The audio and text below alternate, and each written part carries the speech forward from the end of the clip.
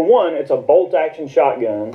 All right, two, it's got this long, huge barrel that I don't know. I guess you just shoot them point blank. You reach up in the air and just boom, But this gun's been in my family for quite a while, and it's a Marlin Goose gun. I don't know. I guess you just shoot them point blank. You reach up in the air and just boom. I don't know. I guess you just shoot them point blank. You reach up in the air and just boom. I don't know. I guess you just shoot them point blank. You reach up in the air and just boom. I don't know. I guess you just shoot them point blank. You reach up in the air and just boom.